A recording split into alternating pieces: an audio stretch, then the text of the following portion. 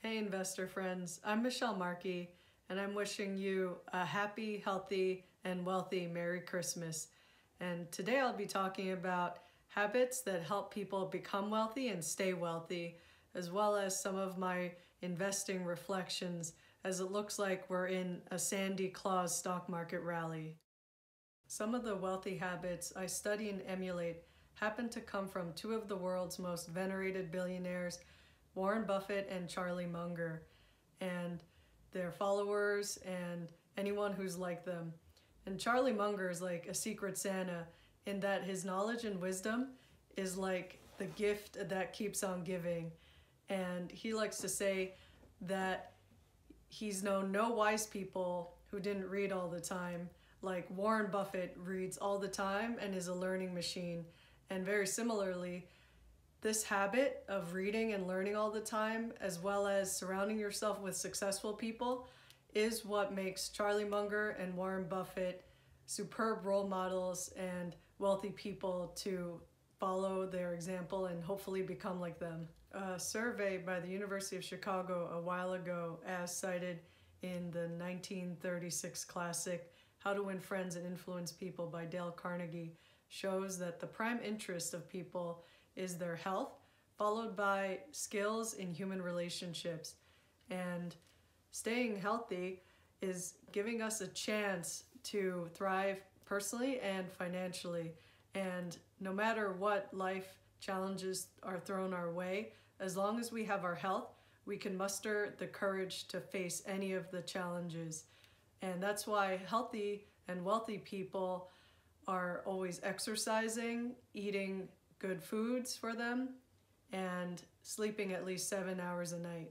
Wealthy people we admire are characterized by habits and attributes in humility and gratitude that lead to their generosity.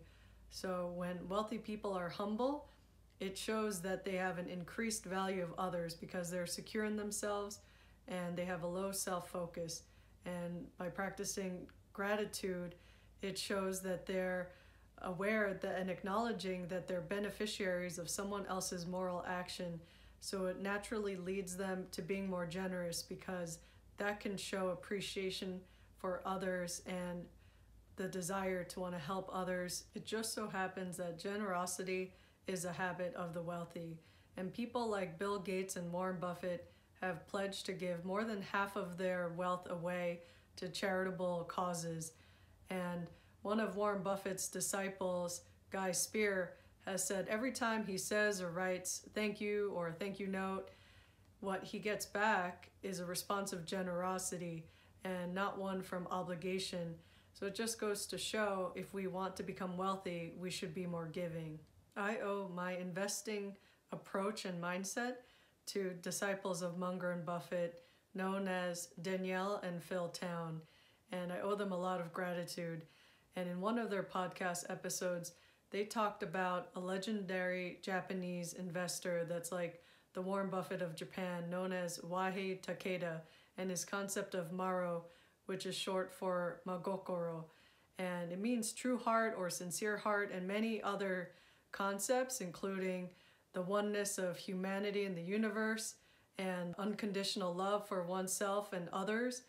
And among some of the concepts that Danielle and Phil Town zero in on is this concept of gratitude. And Wahei was always thankful, even for the troubles he had in his life. And it led him to have enormous success and wisdom. So I'm glad to learn about this concept of gratefulness and the practice of being thankful for everything in our life. So even some of the mistakes I've made in investing, I'm thankful that I experienced that because it's made me a better investor. My investing reflections today include two types of errors and this concept of antifragility that Nassim Nicholas Taleb wrote about in his famous book, Antifragile. And I totally relate to Charlie Munger and Warren Buffett when they lament about investments they should have made or investments they shouldn't have made.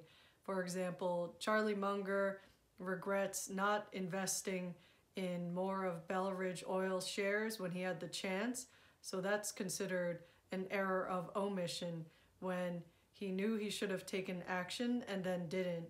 And compared to Warren Buffett investing in Tesco, a supermarket chain, and he regretted that because he acted and he was wrong in that, and it may have impaired some of his capital. So that's known as an error of commission. Antifragility means a lot of things, and it resembles a concept that is beyond robustness and resilience, and it thrives with uncertainty and volatility and does better even after adverse random events. And being anti-fragile also means a love of errors, and some of these companies I could think of as possibly being anti-fragile, some of which I believe in investing and others I don't. But you could argue that, like the investing community likes to add acronyms to things, I'm going to call this CHAD to summarize some of the things that I may have missed out on from my own errors of omission. But I hope that some of these will continue being anti-fragile companies in the future that are worth investing in. And they include Tesla, Chipotle, Amazon, Apple, and Disney that I'm going to look at today with you. So looking at Tesla, it looks like I might have missed out on 1,615% gains, judging from when I was first interested in this stock at $200 back in 2016 before the split, or Chipotle, where I could have missed out on 477% gains from when I first came in the know about the potential of this company in November of 2017.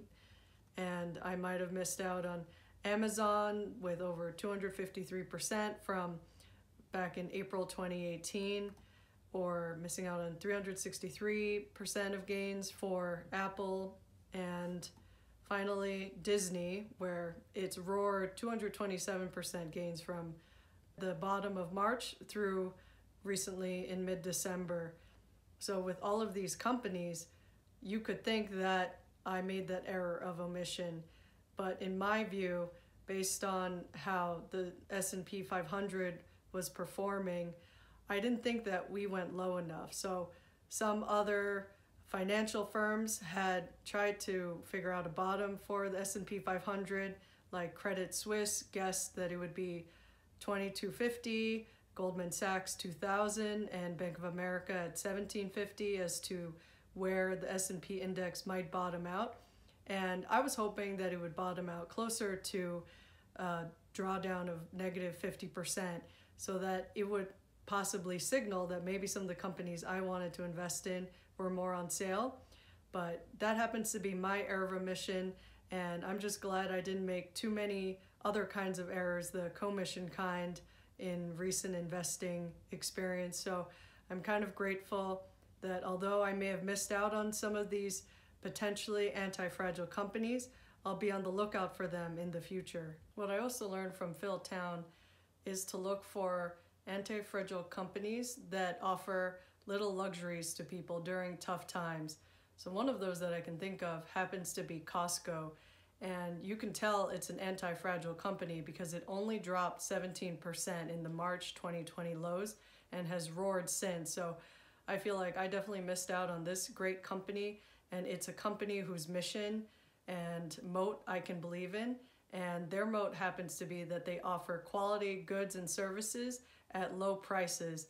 And this kind of mission with the moat of being able to have low costs and offering quality products and services is probably one of the reasons why Charlie Munger is also one of their board of directors. So that's pretty awesome. But with Costco, I also enjoy some of the little luxuries that I get from there, including this super adorable plushie baby Yoda, which, although I don't often buy frivolous things like this gives me so much happiness that maybe in the few times a year I might splurge. Spending $20 on this is so much happiness I bought for a very little price. So with this baby Yoda, I wanted to say I really hope that some of what I talked about today is helpful for you, and I wish you much joy on your pursuit of worldly wisdom, happiness, and financial freedom. And if you enjoyed this video or learned something, Please like and subscribe. And if you have questions or comments, I'd love to hear from you. Happy holidays.